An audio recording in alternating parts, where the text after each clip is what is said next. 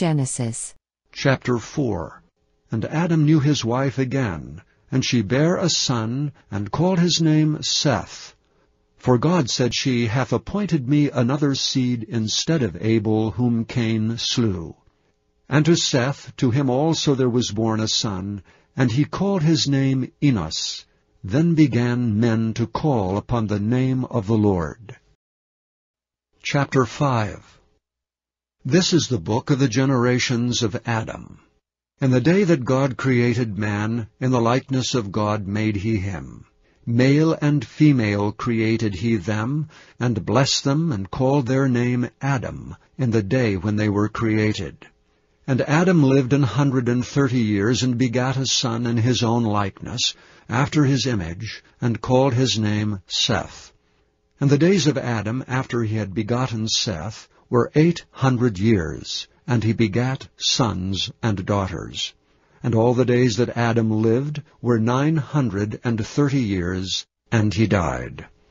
And Seth lived 105 years, and begat Enos. And Seth lived after he begat Enos 807 years, and begat sons and daughters. And all the days of Seth were 912 years, and he died.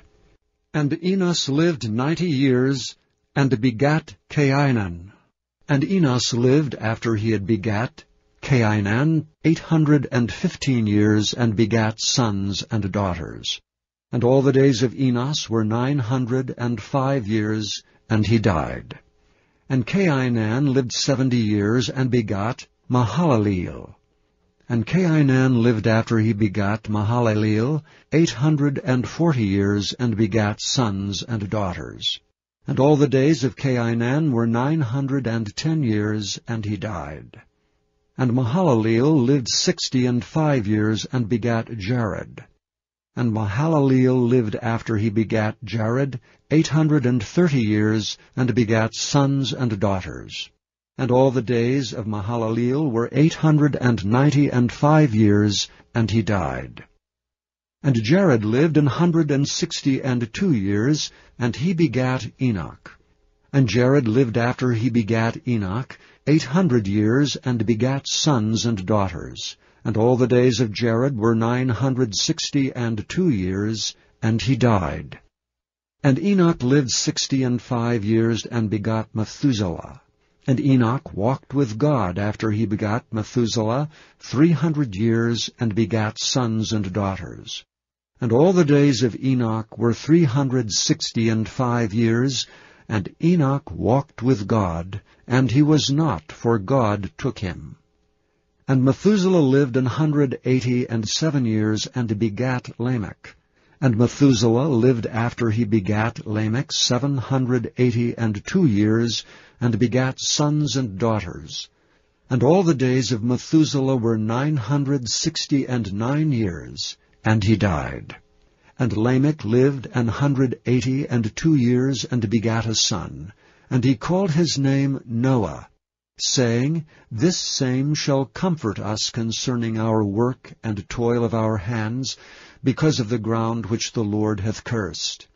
And Lamech lived after he begat Noah 595 years, and begat sons and daughters. And all the days of Lamech were 777 years, and he died. And Noah was 500 years old, and Noah begat Shem, Ham, and Japheth. Genesis Chapter 4. Seth more noble in stature than Cain or Abel. Seth was of more noble stature than Cain or Abel, and resembled Adam more than any of his other sons. The descendants of Seth had separated themselves from the wicked descendants of Cain. They cherished the knowledge of God's will, while the ungodly race of Cain had no respect for God and his sacred commandments. Genesis Chapter 5. Enoch saw God only by faith. Did he, Enoch, see God by his side? Only by faith. He knew that the Lord was there, and he adhered steadfastly to the principles of truth. We, too, are to walk with God. When we do this, our faces will be lighted up by the brightness of His presence, and when we meet one another, we shall speak of his power, saying, Praise God. Good is the Lord, and good is the word of the Lord.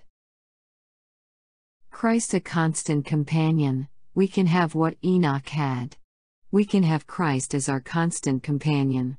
Enoch walked with God, and when assailed by the tempter, he could talk with God about it. He had no it is written as we have, but he had a knowledge of his heavenly companion. He made God his counselor, and was closely bound up with Jesus.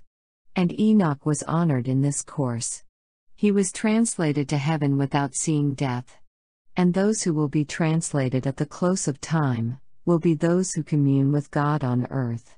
Those who make manifest that their life is hid with Christ in God will ever be representing Him in all their life practices.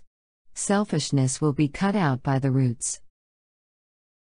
Strove to conform to divine likeness. Let us realize the weakness of humanity, and see where man fails in his self-sufficiency. We shall then be filled with the desire to be just what God desires us to be, pure, noble, sanctified. We shall hunger and thirst after the righteousness of Christ. To be like God will be the one desire of the soul. This is the desire that filled Enoch's heart. And we read that he walked with God. He studied the character of God to a purpose. He did not mark out his own course, or set up his own will, as if he thought himself fully qualified to manage matters. He strove to conform himself to the divine likeness. How Enoch walked with God, while trusting in your heavenly Father for the help you need, He will not leave you. God has a heaven full of blessings that He wants to bestow on those who are earnestly seeking for that help which the Lord alone can give. It was in looking in faith to Jesus, in asking of Him, in believing that every word spoken would be verified, that Enoch walked with God. He kept close by the side of God, obeying His every word. His was a wonderful life of oneness. Christ was his companion. He was in intimate fellowship with God.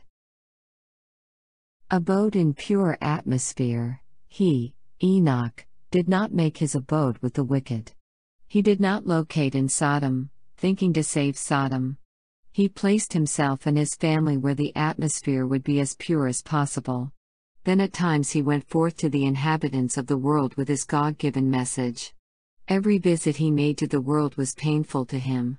He saw and understood something of the leprosy of sin. After proclaiming his message, he always took back with him to his place of retirement some who had received the warning. Some of these became overcomers, and died before the flood came. But some had lived so long in the corrupting influence of sin that they could not endure righteousness. No moral darkness so dense, Enoch walked with God, while of the world around him sacred history records, and God saw that the wickedness of man was great in the earth, and that every imagination of the thoughts of his heart was only evil continually. Enoch's righteous life was in marked contrast with the wicked people around him.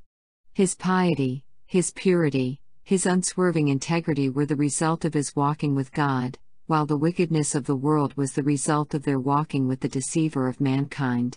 There never has been and never will be an age when the moral darkness will be so dense as when Enoch lived a life of irreproachable righteousness. Enoch the first prophet. Enoch was the first prophet among mankind. He foretold by prophecy the second coming of Christ to our world, and his work at that time. His life was a specimen of Christian consistency. Holy lips alone should speak forth the words of God in denunciation and judgments. His prophecy is not found in the writings of the Old Testament. We may never find any books which relate to the works of Enoch, but Jude, a prophet of God, mentions the work of Enoch.